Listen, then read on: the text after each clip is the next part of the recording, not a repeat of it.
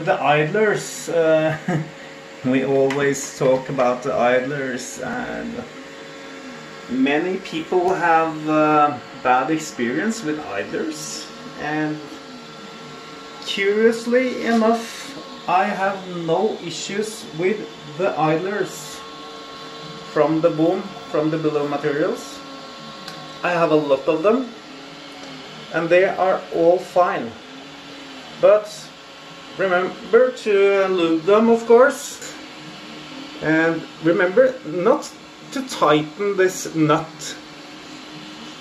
The idlers should not be squeezed in any way. They should just run freely on the 5mm bolts. Then everything will be smooth. So don't overthink anything with the idlers. Simple and stupid, then you are good. So there's the washer and the nut back in place. Then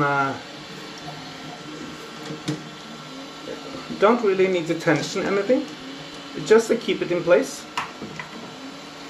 Keep everything in place. So yeah.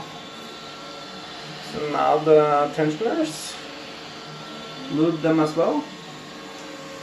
These guys are a little bit harder to get to, but you should do that beforehand. So yeah, looking good. And either